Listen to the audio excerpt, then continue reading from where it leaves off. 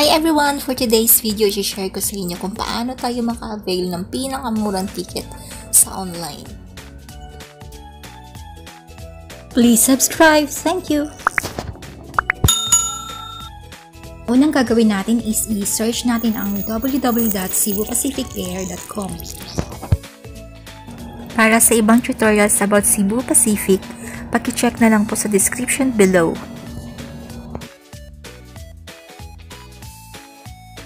From Cebu Pacific homepage, click Sign In to start booking.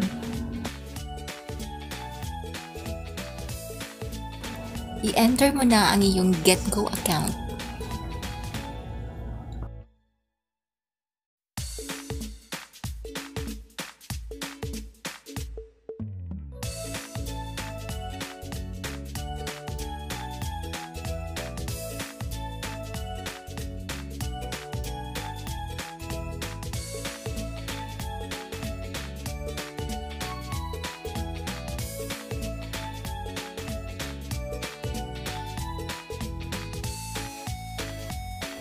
Next, click Login.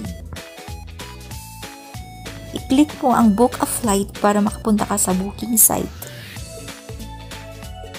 Select One Way or Round Trip. So dito pipili tayo kung saan tayo galing. For example, dito ka galing sa Manila. Next ay kung saan ka pupunta. For example, Manila to Davao. Pipili na tayo ng travel date. Click mo yung calendar icon para makita mo kung saang date merong promo. So makikita mo dito na naka-color blue yung mga rate ng promo or yung mga lowest offer nila.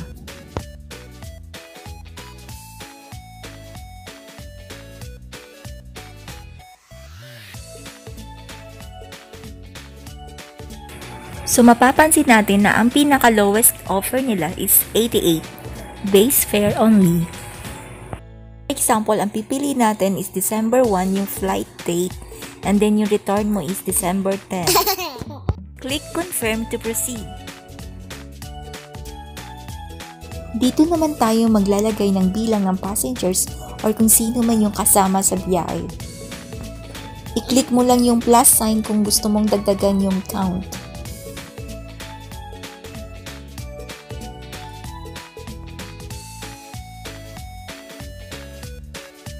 Next po is click na natin yung Find Flights.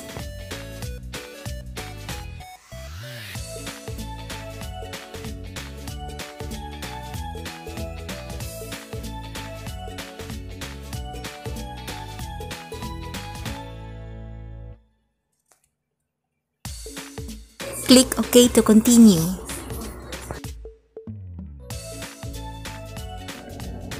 Ngayon, pumili ka na ng oras ng iyong flight.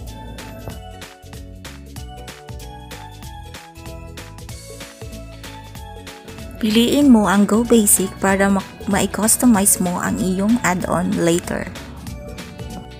Same din po dun sa return flight.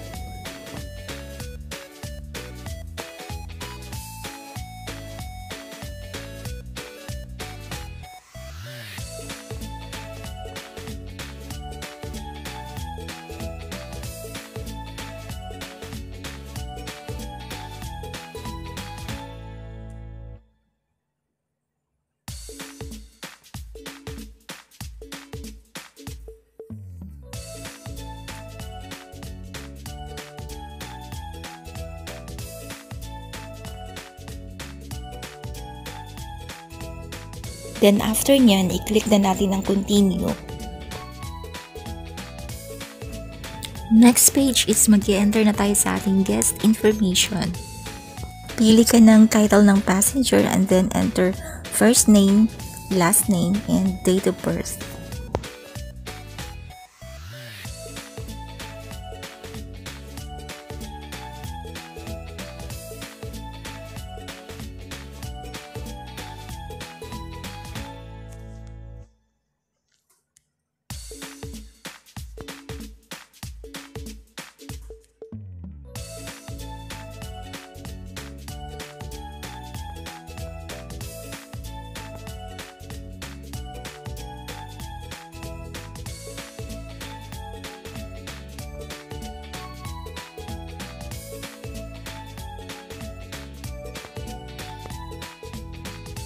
Select your nationality.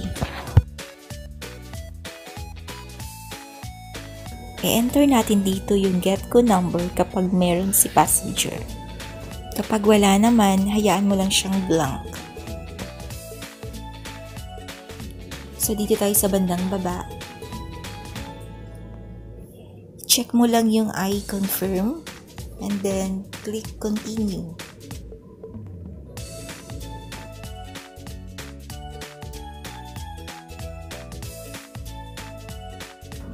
So, dito yung part na pwede natin i-customize yung add-on natin dito. So, dito makikita mo yung mga options mo kapag kailangan mo mag-add-on ng baggage. Dito sa bandang baba, may makikita tayong naka-automatic add-on.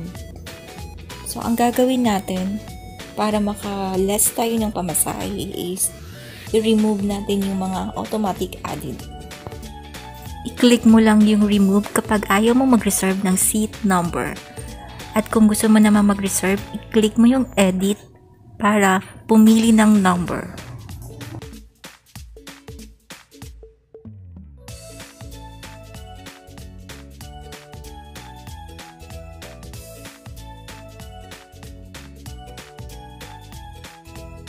So, same din po yung gagawin mo dun sa return flight.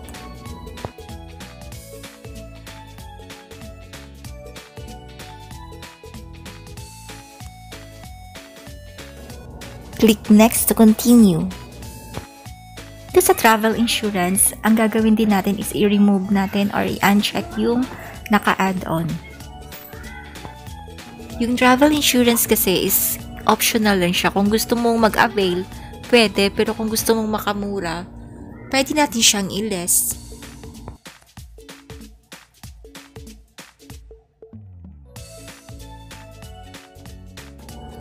Remove all insurance options para matanggal yung add-on.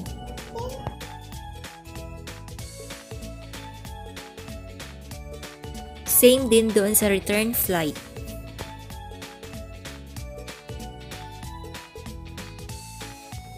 Ngayon, wala na tayong makikita na naka-add-on.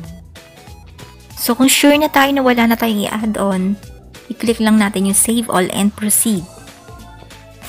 Click mo yung no kapag ayaw mo mag-add-on ng pagkain. Click yes to confirm.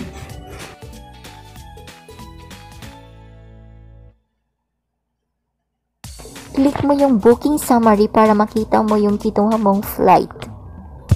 At para makita mo kung ito ay tama.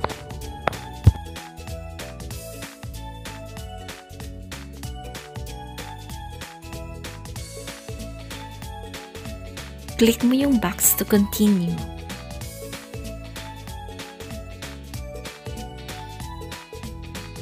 Sa lahat ng binobook ko, contact details ko yung nilalagay ko dito para ako na lang yung mag-inform sa kanila kapag merong changes.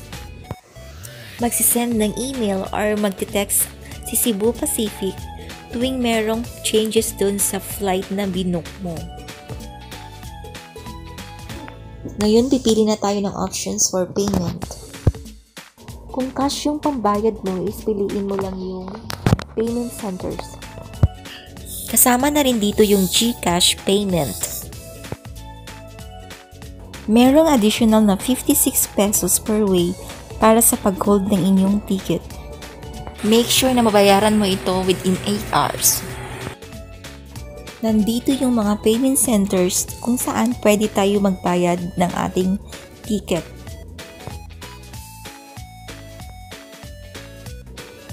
Next na gagawin natin is i-click natin ang I fully understand and then submit.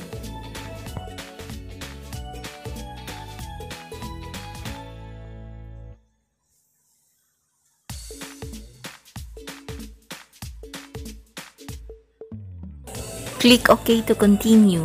Pwede niyo po siyang fill upan before flight or after ng booking confirmation. I-screenshot mo itong reference number and amount para pag nagkamali ka, meron kang pwedeng tingnan.